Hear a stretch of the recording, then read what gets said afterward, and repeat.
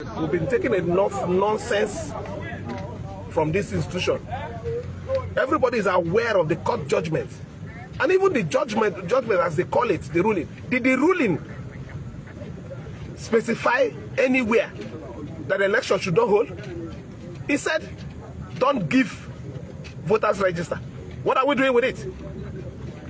Okay, police, don't provide security. Don't provide security. Is this the same thing as blocking the election? I don't know what the relationship between Inspector General of Police and one person who claims he has so much power in this state.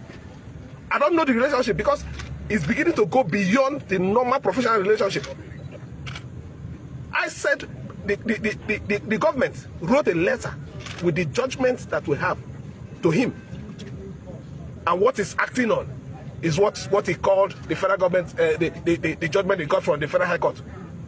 Even at that, if we should go by that, the judgment in the Federal High Court, did he say election should be bad?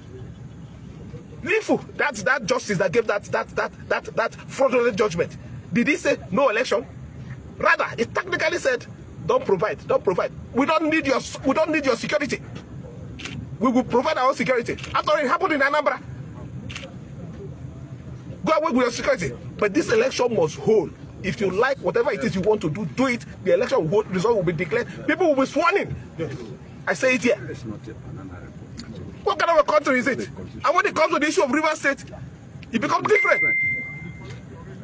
You're not ashamed of yourself. You call yourself Inspector General of Police. Enough is enough. Enough is enough. I will be here. In fact, if I go back and I hear anybody, I will come here. This is my property. And you don't have any power whatsoever to bar me from entering it. Yes. Just try it. That part of your history as a very wicked and fraudulent Inspector General of Police will include shooting Fubara. Yes. I think I've given you enough respect. Well, let me say it to all Rivers indigents. Everyone residing in River State, election will hold. Yes. Yes. Yes.